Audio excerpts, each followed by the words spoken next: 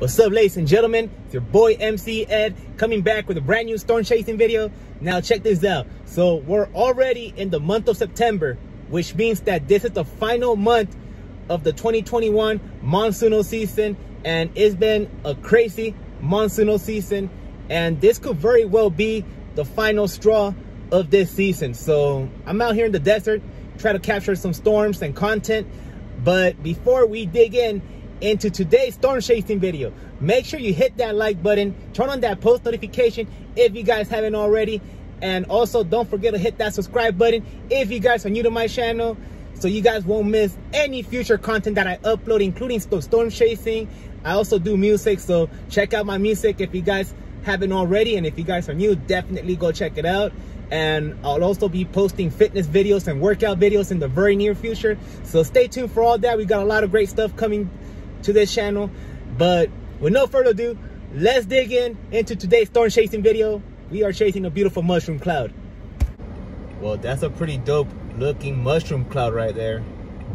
This could very well likely be the last straw of the 2021 monsoonal season. This mushroom cloud is located over Highway 395, not that far from the 58 and the 395 junction. It's not rare, but you don't see this type of cloud formation from a thunderstorm that often. This is literally the only storm cell that is out here in the high desert.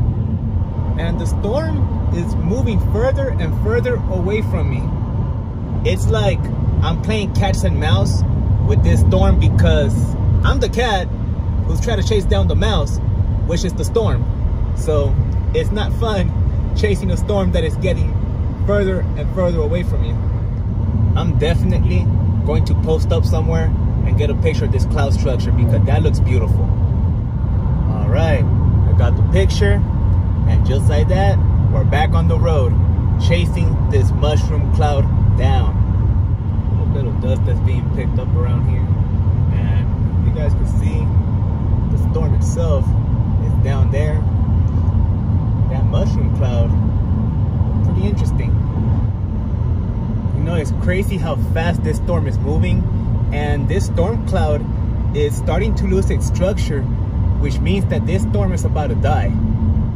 That storm came and went by so fast, and just like that, that storm moved on to its next cycle, which is the dissipating cycle, and there's not really much left to chase from this storm, so I might leave it now. Alright guys, so I'm leaving this storm behind. It's dissipating. There's nothing left to chase from this storm, but it did create a beautiful mushroom cloud that I haven't seen in quite some time. So as you guys can see, this is what's left.